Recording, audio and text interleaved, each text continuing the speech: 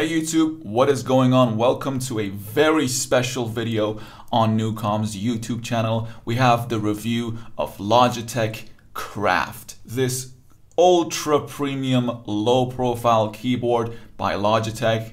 It's one of their most premium models, so I'm really excited to talk to you all about it. I've actually been using this for about a month after I shot the unboxing video that you just watched. So like I said, this is a low profile keyboard, and you can see that when I do this.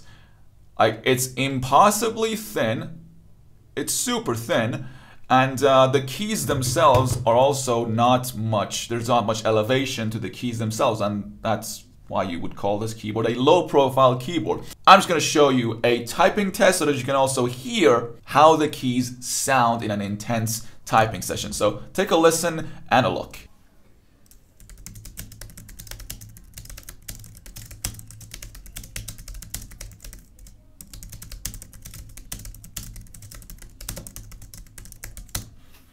Alright, I very much enjoyed my time typing on this keyboard.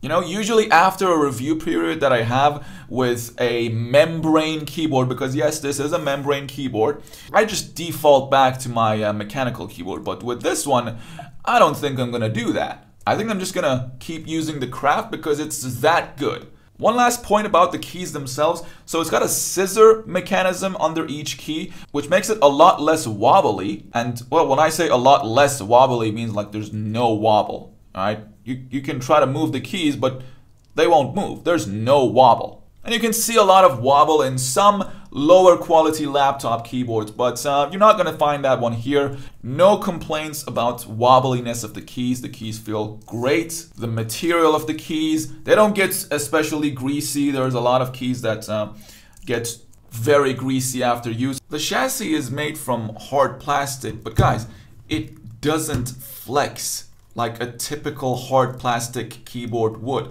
It just doesn't flex. I mean, I'm not putting too much pressure on it, but normally with this kind of pressure, it would flex at least a little bit.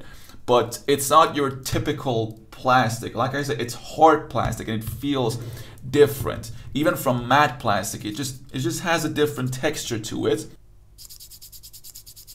And I really like it, but then really probably the main reason why this keyboard has no flex is this metal portion up top, which makes the Craft stand out from the MX keys or really any other keyboard. So let's talk about this part. Well, it's metal. I mean, it's metal. But then this is really where things get interesting. This is the reason why you're buying this keyboard and not anything else. So this crown, as Logitech calls it, you can call it a dial, you can call it a knob or whatever. I'm going to call it the crown, but it is essentially a contextually aware macro. It means that the function of the crown changes based on the app you're using it in.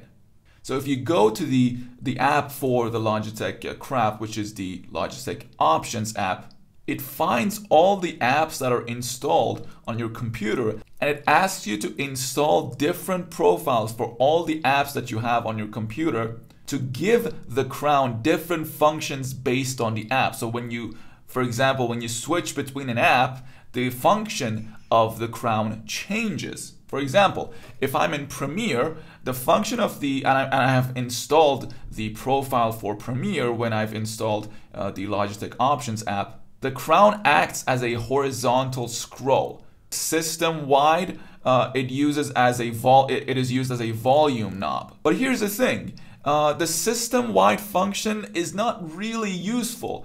So I went inside the apps that I use frequently and I really gave it the functions that I would actually use. So for example, in Safari, I actually use the knob or the crown not to change the volume, but actually to switch between the tabs. This is a lot more of a useful feature for me than the volume control, which I can actually just access using these three buttons here. Yeah, I actually forgot to mention you have all sorts of different shortcuts mapped to the F row keys. So that's also nice. But yeah, you can basically do whatever with this crown in whatever app that you frequently use, even if it doesn't have a previously recognized profile by Logitech. So even if it does, like for example in Photoshop, it allows you to, well, change the brush size if you have the brush selected, but if not, it switches between brightness control, saturation, vibrance, hue, and blend mode. And here's the final cool thing about this crown. It is that based on the function that you are using it for, if that function is incremental, for example, volume or different layer styles, cycling between the different layers, the rotation is notched. It's not completely smooth. It's notched, like 1, 2, 3, 4, 5, 6.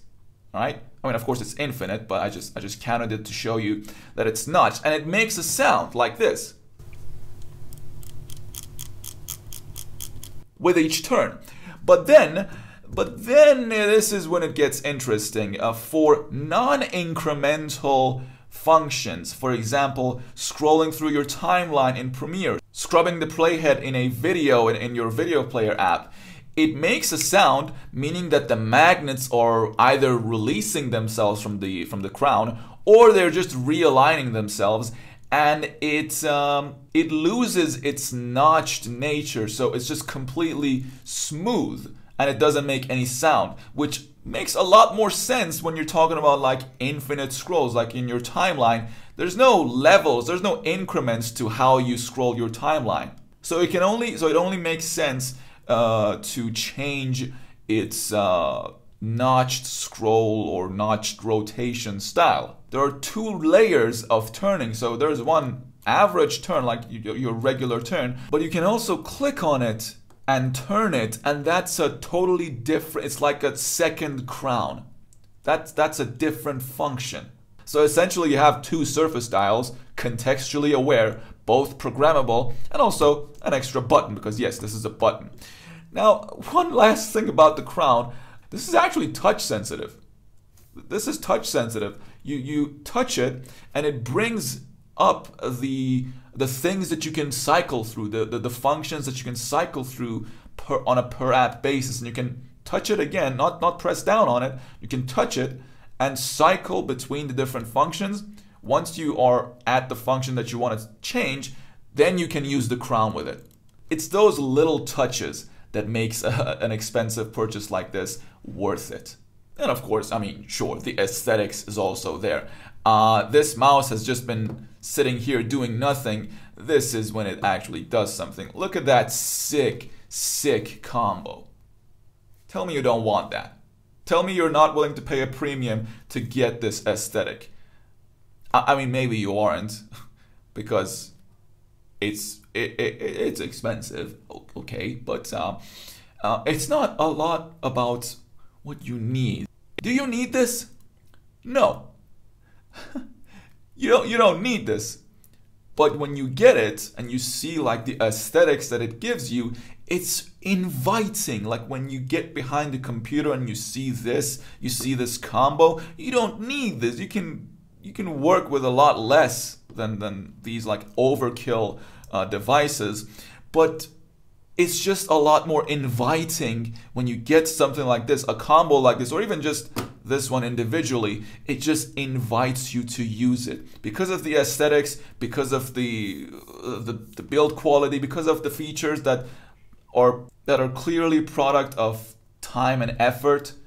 It's these things that make you appreciate the premium price that you paid to get something like this. But that was a random tangent. I'm actually gonna get back to talking about this particular keyboard and not give you a life lesson about how to spend your money. So anyways, speaking of the aesthetics, you've got backlights on this keyboard, obviously. And here's another thing about why the price of this keyboard is justified. It's one of those like extra touches that is like completely unnecessary, but it just makes you, it just wows you when you see it in action. So I was genuinely amazed the first time I found out about this feature. So the backlighting is smart.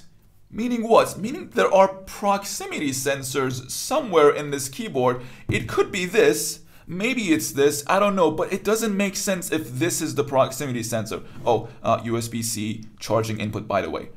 Nice.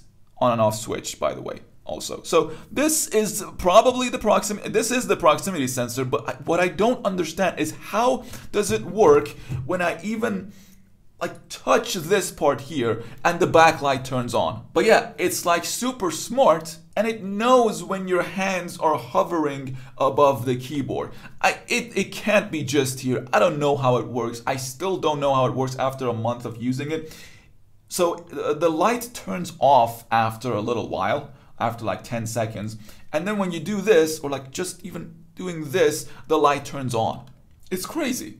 But this is what I told you about inviting you to use it.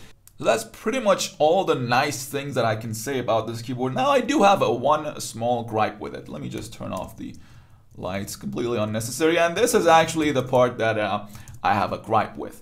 No, not the backlight. Well, actually, it is related to the backlight. It's the battery life of this keyboard. The battery life with the backlight on is not great. I mean, it still works for a week, which is like, you don't really worry about it when you're working with it, but it's still way less than a AA powered keyboard that I'm typically used to using. So there's a very nice Logitech branded USB-C cable that you can use to charge the device. But here's the thing, the smart backlight works even in daylight. Like, if it was meant to be really smart, I wish it had like ambient light sensors as well, but it doesn't have an ambient light sensor, which means that it works all the time. Now, one thing you can do is that you can turn it off every day and turn it on every night so that it'll actually kick in when you need it. But that's an extra layer of work that you just don't do, all right? So if you want to use the smart backlight feature, you got to be prepared to charge the keyboard like every week or week and a half. But if you don't use the backlight, the battery life is so much better. So the backlight drains the battery life quite a bit, and that is pretty much the only gripe that I have with this keyboard. Now, also there has been some inconsistencies sometimes with the app. The keyboard works fine, but the app itself, sometimes like it takes a little bit to switch between the different contextually aware macros that it has. But that really hasn't been a big issue. It happens sometimes. I hope they can fix that with an update. But again, it's really not a big issue. You also get this Logitech Unifying receiver in the box. Now, the word unifying is actually really important. This is not your old dongle that comes with any old mouse or keyboard. This is a very different beast. So let's say you lose your dongle. You don't really need to worry about it. If it's any other brand and you lose the dongle for it, you're screwed, because that's the only dongle that is paired with that particular computer peripheral, and you can't really connect it with any other dongle. So that mouse or keyboard, or really, I don't know, headset or anything, you can't really use it anymore. It's just useless. But with the Logitech Unifying receiver, or devices that are compatible with Logitech Unifying receiver, which is pretty much all wireless Logitech devices, you can connect it to a new one. You just buy a new Logitech Unifying receiver and pair it to that. And here's the other thing. This is actually the dongle that came with the MX Anywhere 3. And I'm not using it, but I am using the MX Anywhere 3 with the one that came with the Craft. So the Unifying receiver that came with the Craft is connected to my Mac Mini, which is connected to the Craft as well as the MX Anywhere 3. So I'm not using the Bluetooth function on the MX Anywhere 3. So the Unifying receiver not only gives you a bit more peace of mind in case you lose it, it also makes you not use up any more USB ports than one. So if you have, I don't know, 5 different Logitech peripherals, 5 different mice, keyboard, headsets, and other Logitech devices that come with a Logitech Unifying receiver, you only need to use one. So that's also just one other nice thing about this keyboard. I do have to add one last thing. Who is this keyboard for?